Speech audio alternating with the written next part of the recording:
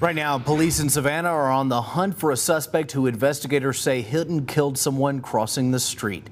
SPD says it happened after 6:30 on Abercorn Street, south of White Bluff Road. That's near the Oglethorpe Mall. Police say the car fatally crashed into a pedestrian who was crossing the street. While attempting to leave the scene, police say the suspect hit another vehicle. Right now, investigators say the unidentified suspect is on the loose. SPD hasn't released details about a vehicle or suspect description, citing an active investigation. Anyone with information is encouraged to contact Crime Stoppers. That number, 912-234-2020.